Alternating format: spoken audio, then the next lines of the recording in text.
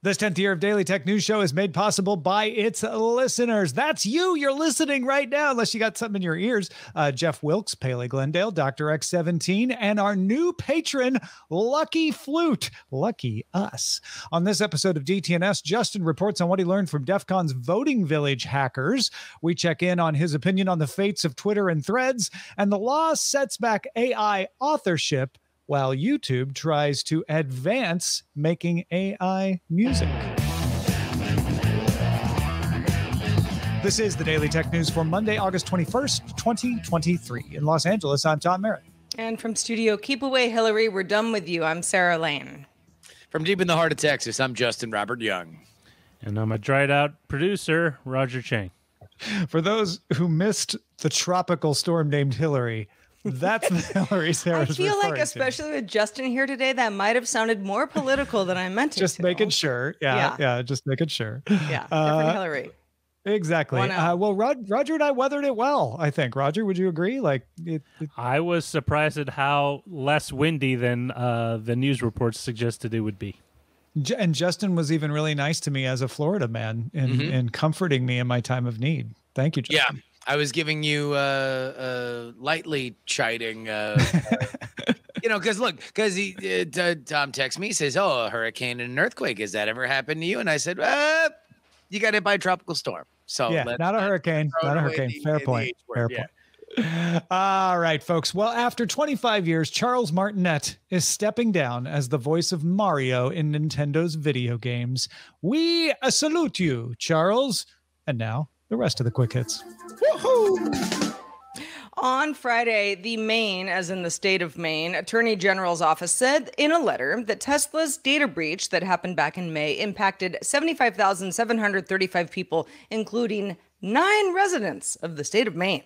It also said, quote, the investigation revealed that 2 former Tesla employees misappropriated the information in violation of Tesla's IT security and data protection policies, end quote.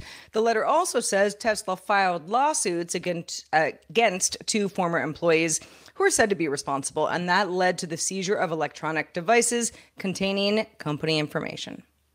Smart lighting manufacturer Leviton's new outdoor plug, the Decora Smart Wi-Fi outdoor plug-in switch, works with Matter. Yay!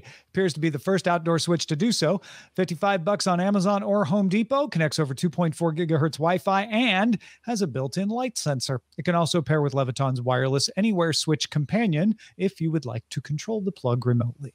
Oh, yeah, from inside the house. Yeah. Restofworld.org published a story on the trend of hackers éticos, that's ethical hackers, growing across Brazil, in particular to recover stolen Instagram accounts.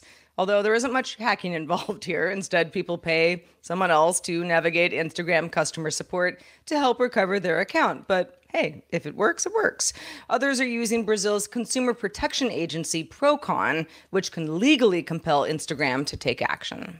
No, it's a good point. Actually, navigating customer support is a hack of its own in a way, isn't it? Photo sharing app BeReal is known for its right now authentic version of a social network. And in that vein, the app is replacing its discovery feed, which up till now has just been a fire hose of updates from people you didn't know. And in its place, BeReal has a new Friends of Friends feed where you can see more content from people who are a degree away, aka friend of a friend. Going forward on any post, you can toggle whether you want to share with friends of friends or just friends. Standard curating and blocking features still apply.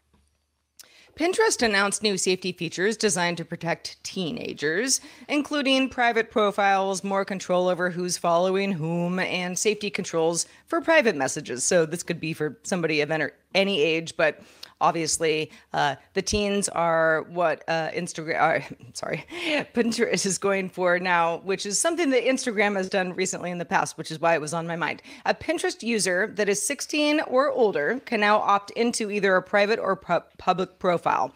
If they choose to be private, let's say it was me, I could selectively send a unique link to someone like Justin to connect, but my account would still be private. Private profiles are on by default for users under the age of 16 and are not discoverable on the platform otherwise. All right, folks.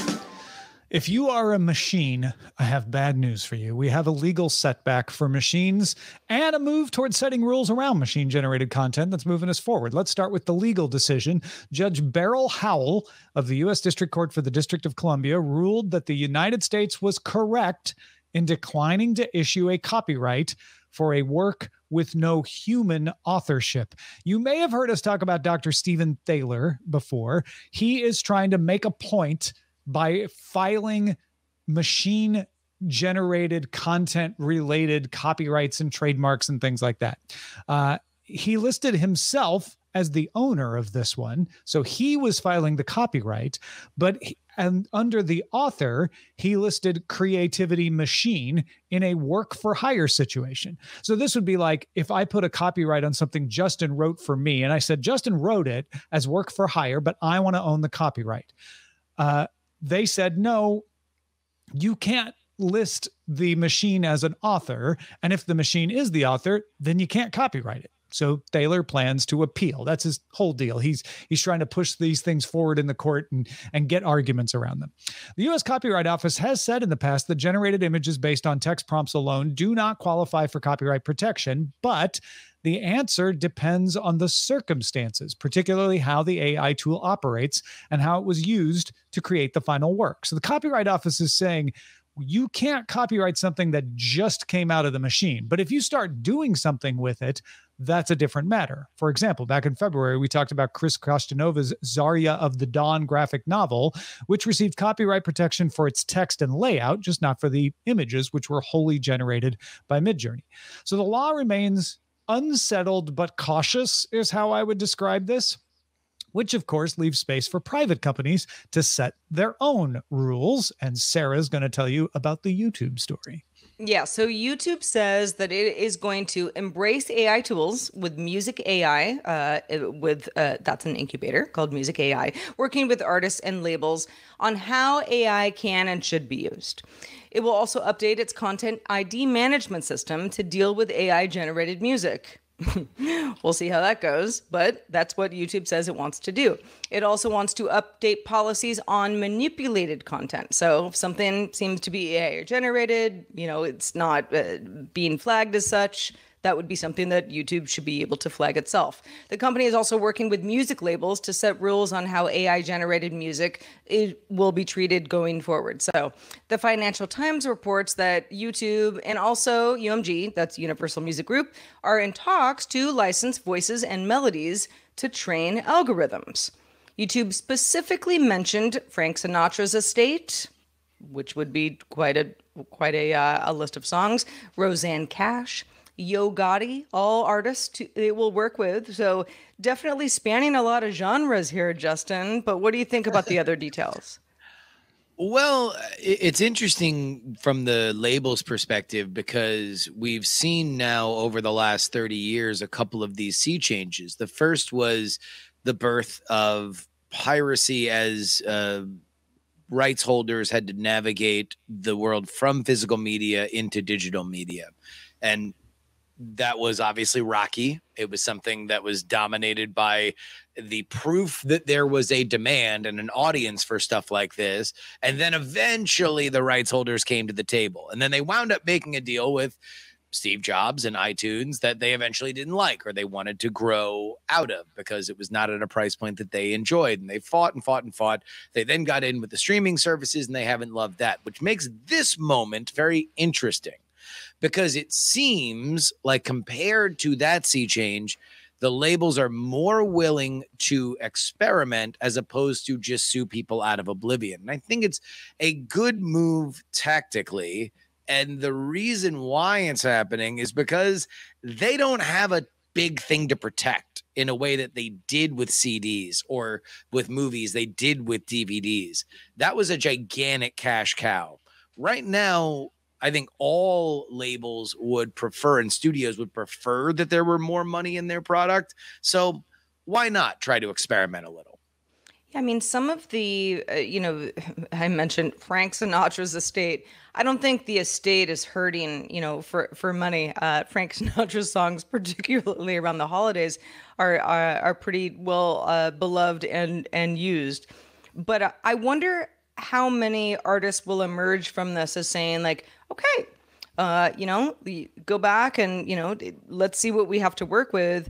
I'm not necessarily opposed to this. I think this actually might be better for, my work as a whole. Other artists clearly are not going to feel the same way, but I think we will sort of see a divide here in those who I think could be viewed as, well, forward thinking, and others who say, no, it's not forward thinking. This is not the way to go about this. Yeah, it's a good point that they don't have as much to protect because there's not an existing market like CDs were. And I think it's also worth noting that Google has an AI product that they would like, people to use, like Universal Music Group. So they're motivated to make this work. Yep. And YouTube isn't an upstart. It isn't some weird tech company anymore. Google, Alphabet have been around for a long time. And so they're seen now by these companies like Universal Music Group as peers or even larger companies. So I think there's more of a willingness to say, when Universal sued YouTube over that Drake song with the Weeknd's vocals that was simulated, of them saying, look, we have to do this lawsuit, but I'd like to find another way around it, versus what it was with YouTube and the TV networks back in the day when it was, we're going to sue you into oblivion. Viacom will take that lead and we'll create Hulu to try to crush you. It's a whole different attitude. Yeah, it is very, very interesting to see that. Sarah, have you heard the Frank Sinatra AI generated cover of From the Window to the Wall? No. Please, but I would like go to. ahead. Please go ahead and immediately after the show commences. From the window. Oh God. Well, and it's exactly what you'd want to hear at Pottery Barn this holiday season. Mm-hmm. Do you want new Frank Sinatra songs? Because this is the only way you're going to get new Frank Sinatra songs. Well, and maybe there's that part of it too. I mean, let's depending on who we're talking about, some of the stuff could add some life and longevity. I wish I were allowed to say any other lyrics to the song I was singing, except the ones that I did. Sweat and I'm exercising. That's the song, right? That's what I'm really saying. Let's talk Threads, shall we? The Wall Street Journal sources say a full desktop version of Instagram's Threads could launch early this week. And right now you can see Threads on a desktop browser, but you can't post to it. So everybody's very excited about the ability to have full Threads on the desktop. We'll talk about it when and if it happens. It'll probably happen. But this all comes as the drumbeat of X/Twitter news continues. Over the weekend, X chairman Elon Musk said the platform would remove the block feature, causing another round of everyone leaving Twitter. Quick explainer: a block on Twitter means you can't see an account that posts and they can't see yours. So it goes both ways. If I block Justin can't look at my posts. I won't see his. He can't look at mine. Contacted. Yeah. It's like they don't exist. He can log out, right? Yeah. That used to work. Sure. Although I don't know if that works anymore. Mute means I won't see Justin's post, but he'd still be able to see mine and reply to them. So it's not quite, it's only one way. And Elon Musk is saying mute's good enough. You don't need to have the two-way thing. There's also private. If you're like, I just want to approve who can see any of my posts, you can go totally private and only people you approve can see your posts. All that said, X has not yet removed blocking as of this recording right now, but there have been other things happening on X, right, Sarah? Indeed, there have. X is nothing if not consistent when it comes to blowing up every weekend for every journalist ever that covers X. So a bunch of older images prior to December of 2014. So, we're talking almost 10 years ago now, started disappearing from X over the weekend, including the famous Oscar selfie that was taken by Ellen DeGeneres. Remember the one? Lots of people were in it. It was one of the most viewed native pics that was uploaded to Twitter at the time. So links from also that time stopped working. Had some, some head scratching here. The Verge notes that X developer documentation shows that previous previews of pictures, GIFs, and link metadata for tweets began emerging in December of 2014. That's before enhanced URL enrichment was introduced in 2016. So there's a little bit of a gray area there for the better part of a couple years. Some folks on Reddit have speculated this might be a result of moving the overall platform to use x.com as far as servers go instead of twitter.com. But the company isn't talking about that. So you might say, move fast, break things. X, very good at this. 10 for 10. So, Justin, you previously said, in fact, it was a conversation that you and I had right after Threads had launched. This is Instagram Threads. And you said, this is not going to replace Twitter. Let's all not get too worked up over this. This is just yet another option. It's not the option. Threads had a huge onboarding week. A lot of press on how many people had signed up for Threads. That was when Twitter was dead, right? Or X at this point. But then there was a huge decline in usage in Threads' first month. So what are we thinking? Can it climb back? Let me please clarify my take, because I do want it played in the highlight reel when I die. That it was during the press around Threads having such a great first 48 hours that my take was, is that a big number? Because I could see it totally falling apart. And guess what, friends? I believe it is proceeding exactly as I have foreseen. Threads is a boring product, and it doesn't really bring a lot of anything. And here's the problem with trying to replace Twitter. And with the understanding that people have been complaining about Twitter for as long as Twitter has existed, every time that you hear about the halcyon days of when Twitter was really, really fun, I would challenge people to go back in their actual memories and remember the time that they were complaining about Twitter. People hate message boards. We love this message board. Therefore, we love to hate this message board. I do think that there has been material degradation to the product of X. I do go on to X less, mostly because it has the exact same color scheme as Uber, and sometimes I don't want to get confused and hit the wrong button. That being said, especially as we move into a high American breaking and live news value period of time, elections, American football, the fall television schedule that will be very reality television and live competition focused. That will be the meaty time for X or for Threads or for Blue Sky or for anything else. Right now, we have yet to see, and we'll see on Wednesday, whether or not another service can be the place where you talk about the Republican debate. Because that's been Twitter's place in the world. We'll see if it's X's. You know, when you mentioned Threads isn't a very interesting product, at least not compelling in the way that you can't have on other networks. And certainly, harkens back to an earlier time of Twitter where there weren't as many features as Twitter/X has now. I still don't even know what to call it. But do people not want that? I mean, some people do, right? Want what? The simpler time. The 20 Of course, but guess what? You can never the king and the queen went back to the green, but you can never go back again. Like this is there's no going back home. There is only going forward. I do agree that X is something that has changed a bunch. I don't know. I personally wouldn't totally shift the branding of the platform until I added new features that people liked. But, hey, I didn't build SpaceX. So go Elon, go. All I will say is when we had an earthquake in the middle of a hurricane on Sunday, Blue Sky was the one I forgot to mention it on. Well, and there it is. Folks, if you have a thought about something on the show but don't know our email address, here it is. Email us, feedback@dailytechnewsshow.com.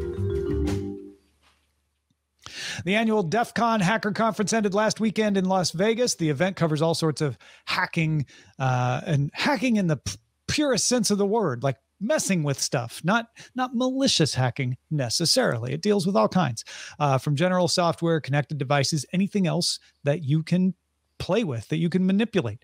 Justin, you visited the Voting Village, which dedicates itself to probing election security. You wanted to learn a little more about what people are doing to hack voting machines and the security of voting machines. What'd you learn? Well, I primarily went with Eric Geller, who is the cybersecurity reporter for The Messenger and a friend of mine. And we walked over and saw a fantastic talk by two cybersecurity researchers who hacked a Dominion voting machine as part of a lawsuit, a long-running lawsuit that voting machine activists have brought against the state of Georgia. The case itself is called Curling versus Georgia, and it initially was filed, as I understand it, to remove dieballed voting machines, which became very, very controversial in 2004 after the Kerry versus Bush election. Many consult your back issues for when Democrats were very, very mad about voting machines in Ohio. So these guys brought this case because they believed that the dieballed machines were not secure. And so as part of that lawsuit, or at least attributed to that lawsuit, was the removal of dieballed machines in Georgia. The replacement were these Dominion machines. And so the voting rights activists, or the voting machine activists, got a hold of a Dominion voting machine as per that lawsuit. And they gave it to two cybersecurity researchers to see whether or not it could be hacked. It was the opinion of the researchers that indeed it could. And you can read the report online. It is credited to Haldeman, but they proved that they could hack it because it was a sheet running, or sorry, it was a tablet computer running an old Android OS system. And they used a device that is sold and manufactured from our friend Darren Kitchen's company, Hack5, a Bash Bunny, something that I actually walked over from Darren's booth because I'd been selling Bash Bunnies and many other fine Hack5 products for the previous part of the day. Walked over there, found out that they used that, and the hack went as such. The way that you program a county's worth of machines is by setting the election definition, the config file, on one machine. That essentially says, okay, in this election, for example, you're going to be voting for president, a senator, and all these county-wide offices, and then you make little separate alterations for whatever the local issues are. But all that's run through the county office. That is then programmed onto a thumb drive that you plug into all the other machines when you are setting them up in the morning. What the researchers say they were able to accomplish was to install malware in that file, meaning that if somebody wanted to hack Dominion voting machines, or at least this brand of Dominion voting machines, they would be able to do so by hacking one machine and then allowing that to be programmed throughout the entire county. The way that it works from there is that a voter would come in and punch in who they wanted to vote for, and the machine prints out a paper slip with a QR code and all of the choices that you made below it. The way that the researchers found would be the most effective hack would be to have somebody not voting. So let's say Tom and Sarah were running against each other. I want to vote for Sarah. The QR code would have a vote for Tom on it, and the sheet below it would list Tom. I'll get to that in a second. I would then bring that slip over to the person that counts the votes. They would scan the QR code, and that would be that. My vote for Sarah would now be a vote for Tom. The way that we could get around that, or that I could foil this hack, is if I checked the listing down below and I said, wait a minute, it says I voted for Tom. Indeed, I voted for Sarah. I'm going to go bring that up with the person who is running that precinct.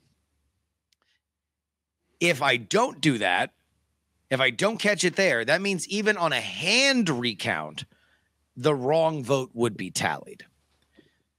This has been very controversial. The talk that I saw technically was not even about their hack. It was about the criticism that a organization that's not technically the government, but only has governmental clients, MITRE, and their election security division, criticized that report And so the talk that I saw was the initial authors firing back on the MITRE report. The MITRE report said that this hack was possible but not probable because it would require hackers to get into heavily fortified and secured county voting offices, for which the authors of this paper said, well, and they didn't even know this was happening, but I will give them the benefit of the doubt that only 72 hours later, the Fulton County prosecutor, Fani Willis, brought an indictment against former President Donald Trump and many of his associates, in part enlisted there because the county of Fulton alleges that Sidney Powell dispatched people down to Coffee County, Georgia, a rural county 200 miles south, and indeed got into their county voting office at the invitation of the people that ran it, where they copied all of the software for Dominion voting systems and put it online. No allegation that they actually executed this particular hack, but what you're saying is they got into the room. And let me also make very clear from the authors of this, both on their website and in their talk, they are not alleging that this hack was executed in 2020 or 2022. Right. They are making it available, and Dominion has created a patch for it, allegedly. Brad Raffensperger, the Secretary of State of Georgia, believes the MITRE report, not the initial report, and therefore says that since this is unlikely, he will not patch the Georgia voting machines until after the 2024 election. Now, here's my take on this as a security story, with the caveat that when you're talking about election machines, we have even less tolerance. Every security story is a story of how close to zero. Not can you get zero? You can never get zero. You can never get perfect security, but how close can you get?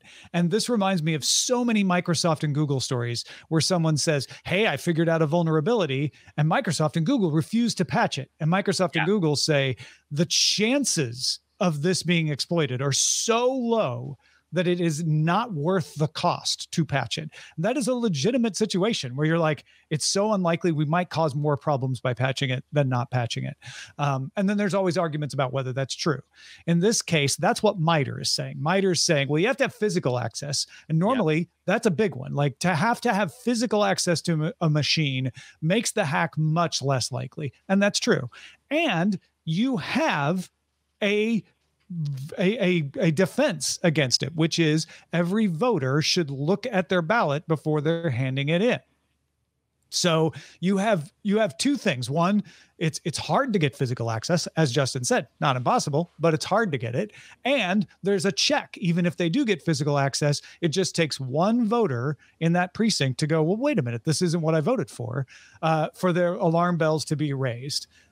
That is how I approach it as a security story. Yes. I'll also throw in for Raffensperger that if you do believe it's a very low likelihood of being exploited, you might not want to mess with your voting machines ahead of a big election, because whenever you put in a patch, there's unforeseen consequences to it. And you might be safer to just patch it afterwards. Again, if you don't think it's going to be exploited.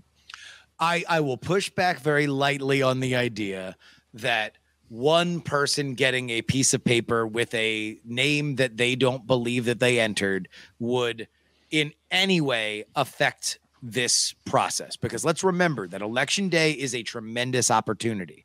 And I don't believe that it would take one person bringing over a piece of paper and saying, I didn't vote for this person to shut down a precinct, let alone a county. Because if this is a county-wide scalable hack, then you're telling me one person who says, I didn't vote for this person is going to shut down that county. Well, I know that there are certain counties from an election perspective that the various parties would be very upset if something were to be shut down, and the threshold to do that would have to be very, very high. So all I would say is that yes, and in dummy elections that these researchers ran, 80% of the people that had their vote changed did not catch it when they looked at their sheet.